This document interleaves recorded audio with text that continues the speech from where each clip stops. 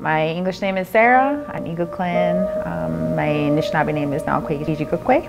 I'm a moccasin maker and beadwork artist by trade, and probably been doing that for about 20 years. Moccasin making and beadwork is so much more than just the art of it.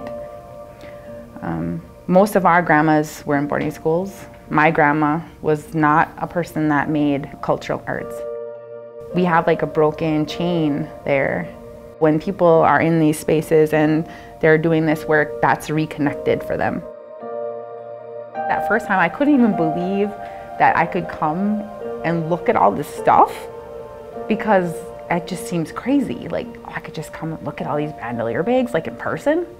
And anybody who comes here knows there's like this incredible energy in that space. And then when those items like come out, you're like, whoa.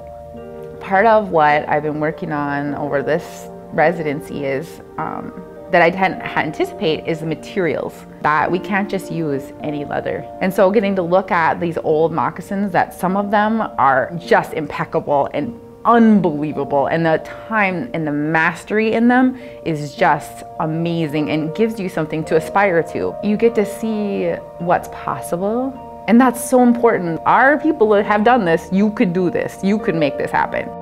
For the last 6 years or so, I've been doing a lot more teaching people how to make our cultural arts and figuring out ways to support people in being a maker. Our cultural arts are our inheritance, and those are our gift, and if that gift was given to me, then my job is to give that gift to other people.